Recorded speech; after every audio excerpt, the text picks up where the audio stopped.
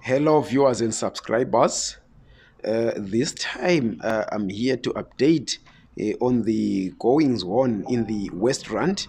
You would know that there was about 2 weeks ago a gruesome rape case in which some young women who were part of a crew that was shooting a music video in Krugersdorp fell into the hands of some around 20 guys who then raped 8 of them, and resultantly a raid was carried out by the police there in that particular area.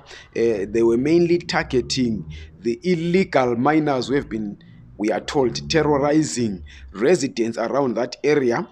So what we have been told right now, you remember that initially 80 people were arrested. Then we were later told a few days later that about 46 more had been arrested. So some of them have already appeared in court, and we are told it's just the news that we've just gotten about 30 minutes ago. What we've been told is that some of those that were raided have indeed been linked with the mass rape that took place in that particular place. Is called Krugersdorp, which is in the West Rand, just on the western side, on the western parts, or rather on the west of Johannesburg, which is South Africa's second largest city.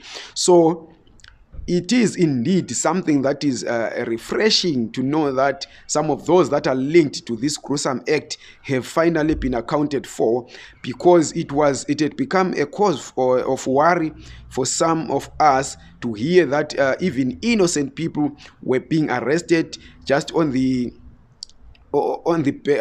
basis that they are non-South Africans. And we had seen some vigilante groups taking advantage of this mishap to drive their stereotypes and to attack even innocent migrants minding their own business. You saw some of them being paraded, not wearing anything, having been stripped naked, having been beaten up, and we are told that at least 2 of those people have died from those beatings. We are told that at least 2 people more were shot and killed by police who had nothing to do with the rape case. So it is quite a refreshing development for us to hear that some of those that were involved in this kind of dastardly act, let me add, have been indeed arrested. So we hope that the law is going to take its course. We hope that none of the people that were arrested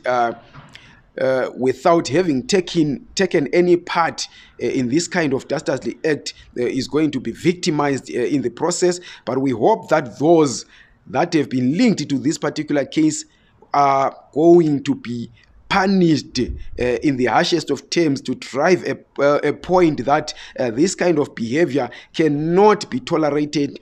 And as this channel, as we have always said, we cannot be seen condoning these acts of criminality. We do not condone criminality, and we urge you as our subscribers and viewers to cooperate with the police in as far as they try to account for all the criminals around. Where you know criminals, please report them regardless of where they come from and who they are. Report them to the nearest police station so that they can be arrested, because as you know, criminals don't care that they know you. They don't care that you come from the same country as them. They can target you anytime for as long as you have what they are looking for. So thank you very much. Please subscribe to this channel, like this video, and share it.